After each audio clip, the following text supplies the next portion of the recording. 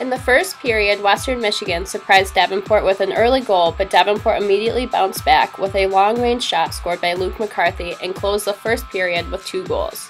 The second period was back-to-back, however Davenport scored another goal and the Panthers won the game with the final score 5-1.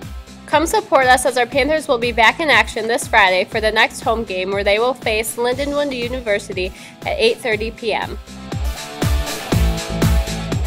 Winning Friday's game against Bowling Green University 7-1, Davenport was able to come back strong once more on Saturday and win 8-2.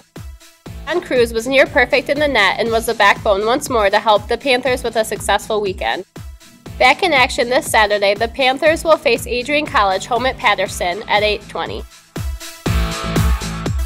In an active game against Lourdes University, Davenport came out on top with a win, having the final score being 75-71.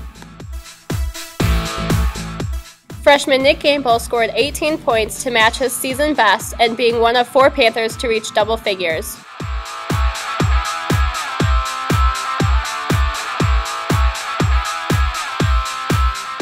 Traveling away to Ohio this Wednesday, our men's basketball will be playing the University of Northwestern Ohio at 7:30.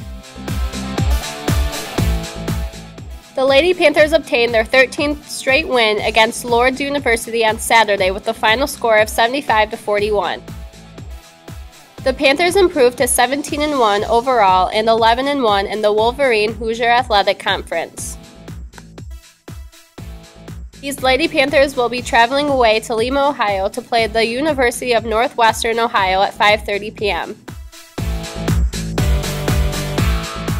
The Panthers got off to a solid start when Stacy Barron set a new school record in the women's mile, timing 2:25.47.